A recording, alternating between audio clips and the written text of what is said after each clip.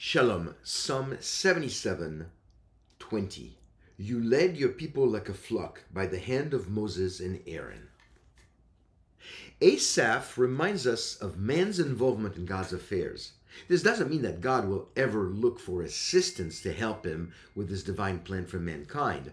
What it means is that God always delegates some of his work to select people chosen to be leaders in our midst.